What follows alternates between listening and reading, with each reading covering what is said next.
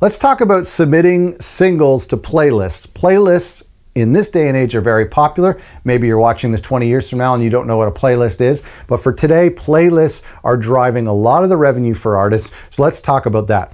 All of these tips are part of a big series I'm doing called 31 Tips Help You Start a Record Label, and you can get all of the tips condensed into one document at otherrecordlabels.com/checklist. I put a checklist together to help you follow along for all the past episodes and the future episodes.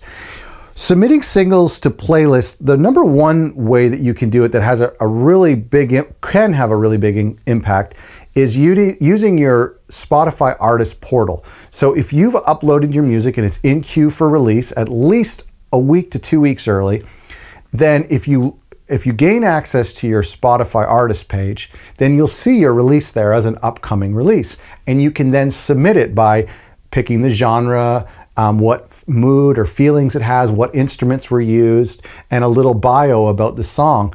The editorial staff at Spotify, they're getting a lot of submissions, but they will listen to it, and cross your fingers, that's a great opportunity to get put on one of their editorial playlists. And a small editorial playlist can mean some good revenue for an artist, and a big editorial playlist can mean you can quit your day job. So don't forget to do that.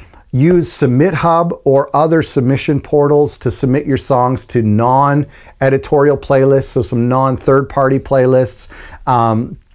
There is a groundswell that can happen when your song gets submitted to playlists, and if more and more people in third party and editorial included on playlists, then a certain single can do really well on Spotify. And I know there's a lot of people who are not crazy about Spotify, and a lot of labels out here won't have a game plan for Spotify. That's okay, but it can generate some significant revenue and also some significant encouragement when artists see their numbers go up.